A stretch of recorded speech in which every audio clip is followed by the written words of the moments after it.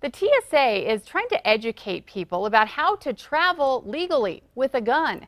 They held a demonstration at the Sunport today about how to properly pack a firearm in a checked bag. Officials say passengers must let the airline ticket counter know, unload the gun, and store it in a hard locked case. Officials say the penalty is steep for people who don't follow the rules.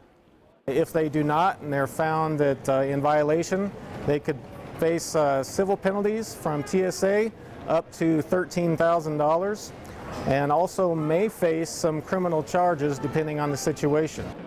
Now, firearms, parts, and ammunition are not allowed at security checkpoints, but all can travel in checked bags.